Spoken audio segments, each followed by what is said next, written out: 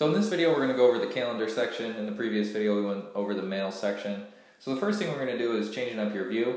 So to do that you can do it a couple different ways. The first one I'll show you is the month that it says up top. You can click that drop down and select certain days that you're on.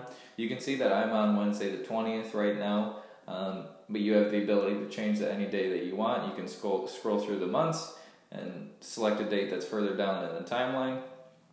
Or you can go over to these three vertical bars over here and click the drop down. You have a couple different options: the week, agenda, and day. So if I click agenda, it gives me a list of what's going on today and the next couple days following that. Or you can go to the day view of what's going on in the current day. We'll just change back to week for now. And then if you click the three bars in the upper left hand corner, it kind of works the same way as mail. You have your different accounts up there. You can see that I only have one. And then you can select the calendars that you want to view. So let's say I just want to view the schedule that is sent out to everyone. I can unselect my calendar and go back in here. You can see the green one went away that was in my schedule. So if I click back on there, it'll come back up again. And then the last thing that we're going to go over in the calendar section is adding an appointment. So you can do that two different ways: by tapping on a time slot or the top right hand corner plus button. So if you tap on a time slot,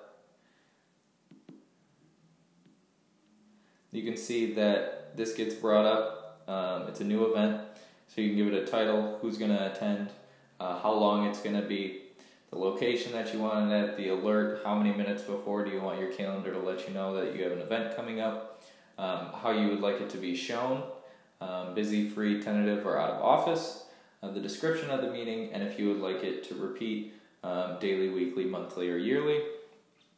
We're going to close out of that for now. And then once again, if you want to add it, you can click the plus button here, and then it brings up the same screen there. So you can go through and select when you want the time to be, who's going to be attending, the alerts, and all of that. So that's really it for the calendar side of things. It's very basic for iPad and iPhone, but it's super handy. So we'll move on to the next video now.